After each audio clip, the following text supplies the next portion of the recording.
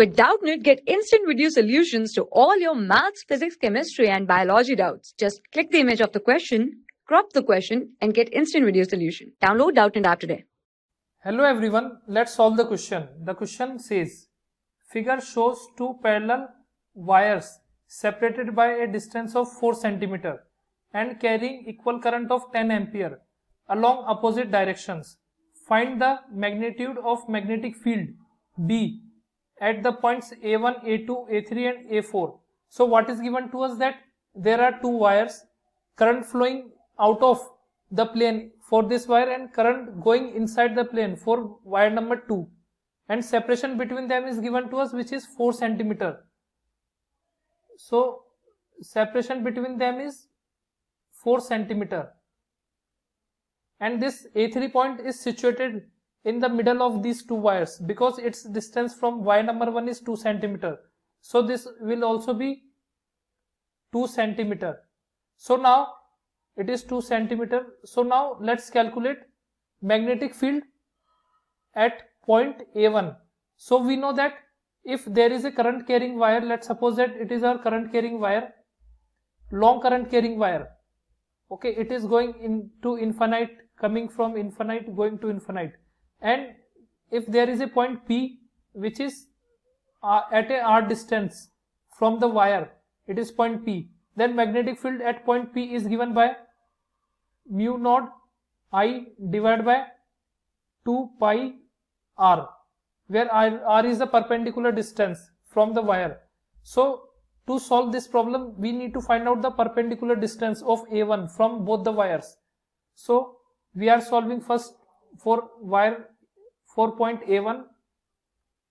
So for A1 distance from the wire number 1, let's call it wire number 1, let's call it wire number 2. So from wire number 1 it is, let's call it D1, perpendicular distance, it is 2 cm. We can write it as 2 into 10 raised to minus 2 meters. And distance from the wire number 2 is 2 plus 4, it is 6 cm. So we can write it as 6 into 10 raised to minus 2 meters. Now we need to find out the direction of the magnetic force on this wire. So if we apply we know that magnetic force faced by the wire is given by I dl cross B. So we need to find out the direction of magnetic field at point A1. So due to the wire number 1, we can apply the right hand thumb rule, which will give us magnetic force, magnetic field line in this direction. So magnetic field, let's call it B1, it will be in upward direction, and due to wire number 2 for which current is coming out of the plane, magnetic field direction will be in opposite direction. So for wire number 1 we can calculate net magnetic field. So net magnetic field for A1 will be mu naught I1 divided by 2 pi D1 minus mu naught I2 divided by 2 pi D2. Now we have to put values here. We have taken minus sign because both the magnetic field are in opposite direction. So you can calculate it. So it will give us magnetic field at point A1.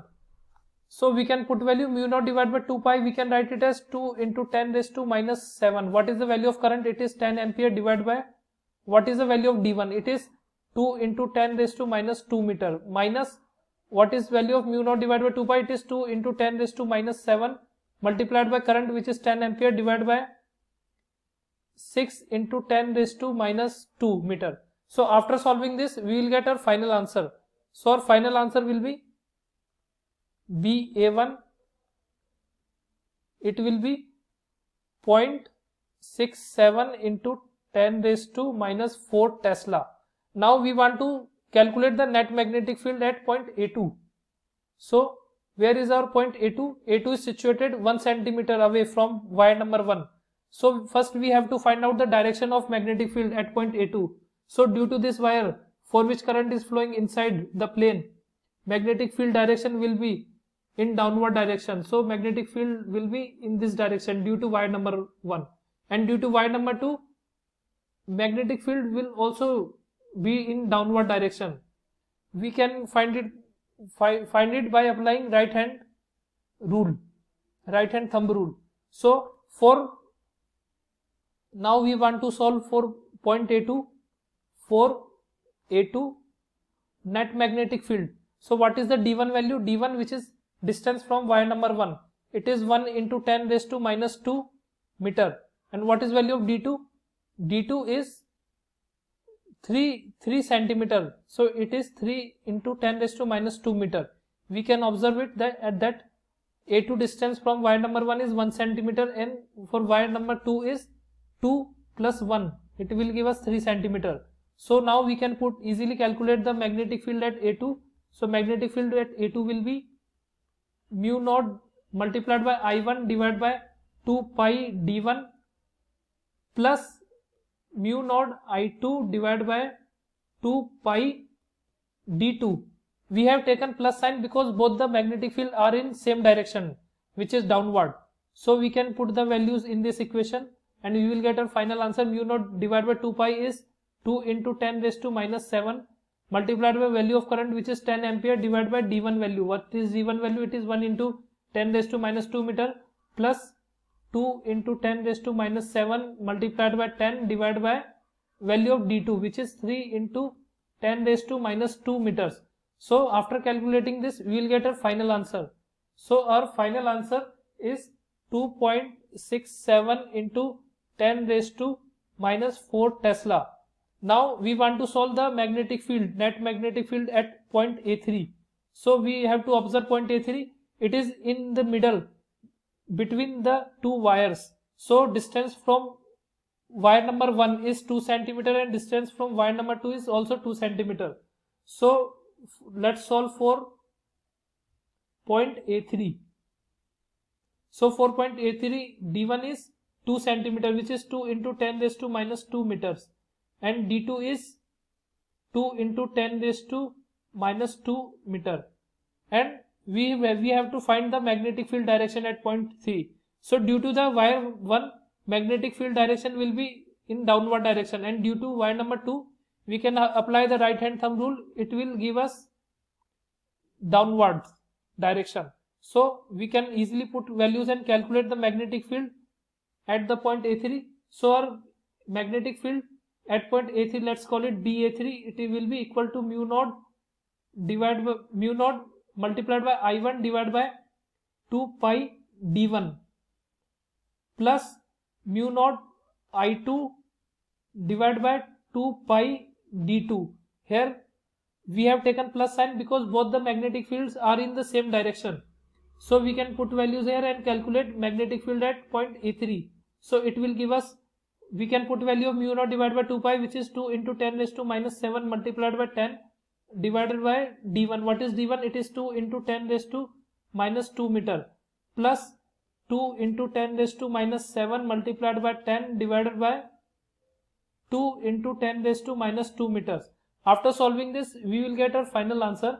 So our final answer is 2 into 10 raised to minus 4 Tesla. Now we want to solve the magnetic field for point A4. So our point A4 is situated here. So you can easily find out its distance from both the wires. Both the distance are same. We can observe this. So this angle will be 45 degree and this angle will also be 45 degree.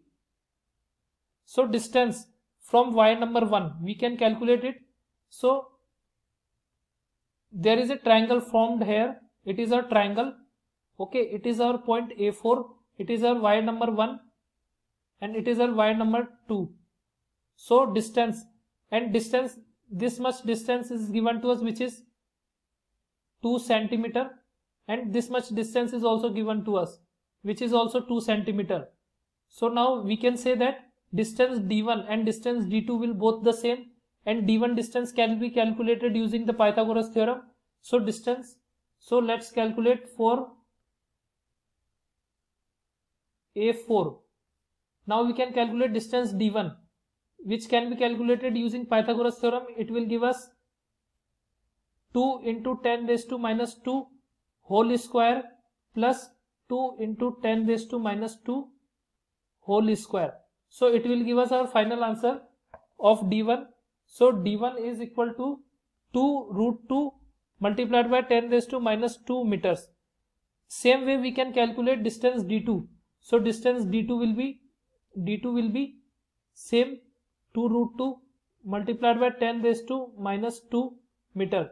So now we have to find out the direction of magnetic field. So due to this wire where current is flowing inside the plane, the direction of the current magnetic field will be perpendicular to this line and will be in this direction, and due to wire number 2 magnetic field will be in this direction. So we have to find the angle between them. So if these two angles are 45 degree, then we know that summation of all the angles in a triangle is 180 degrees, so this has to be 90 degree. So now we can easily find out the net magnetic field here. So net magnetic field will be, let's call it BA4. It will be equals to square root of mu naught I1 divided by 2 pi D1 whole square plus mu naught I2 divided by 2 pi D2 whole square plus 2 mu naught I1 divided by 2 pi D1 bracket multiplied by mu naught I2 divided by 2 pi D2 cos 90 degree, because angle between these two fields, magnetic field is 90 degree. We have seen it here in the diagram. So now we can easily calculate it. So we have to put values here. So magnetic field at point A4 will be, we have to put values here,